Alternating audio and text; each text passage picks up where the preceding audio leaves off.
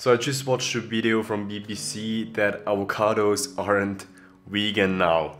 Cherries, cucumbers, lettuce, lots of vegan things actually are not strictly vegan. So bad news for millennials, I'm afraid. Avocado toast is usually not vegan. I'm usually not that fast to hop on trends, but sometimes stuff like that just really pisses me off. And there's a couple reasons why.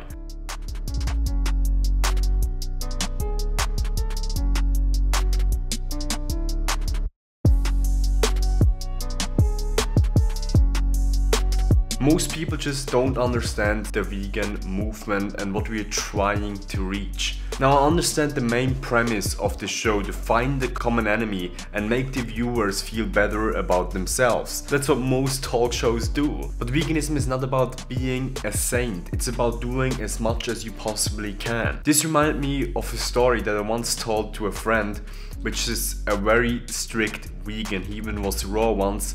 And I told him a story about me eating at my neighbor's flat. My neighbors are an old couple. They prepared dinner for me and they put some spices into the salad which weren't vegan. And I kindly told them that I'm not going to eat the salad because it just didn't feel good morally. And I told them that kindly and they completely understood. And I told this to my friend, which is a very strict vegan, and he just replied with, "Shit, I would have eaten it."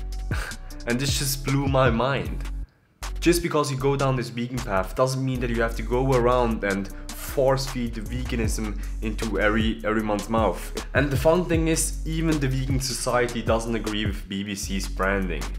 They're quoting their definition, saying vegans avoid animals as far as possible and practicable. So do I eat avocados? Yes, you can be sure I freaking do. Bees pollinate millions of plants, and that's why we'd be so freaking f***ed up if they would be going extinct in the near future. Again, veganism is about doing the most good, not zero harm. If we would do absolutely zero harm, we couldn't even live in flats, because we would destroy the territory of earthworms and other possible animals. Again, try to do as much good as you possibly can and ignore the haters, because this is just a new ridiculous way to demonize the vegan movement. If you like this video and want to know more about fitness, nutrition, mindset and health, and how these things can help you get the most out of your life, subscribe to this channel.